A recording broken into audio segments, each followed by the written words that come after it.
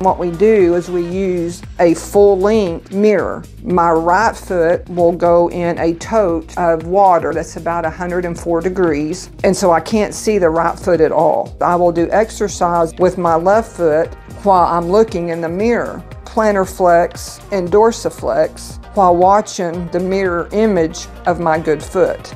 And in the initial evaluation David did, I had no plantar flexion or dorsiflexion. After the first initial 8th visit that work comp approved, we had to do a re-evaluation. I had a 20-degree improvement in the dorsiflexion. I would literally have to take a break from doing like the toe crunches because my toes would cramp on my right foot, even though I wasn't moving my right foot. My brain thought that I was actually working those muscles and ligaments in my toes.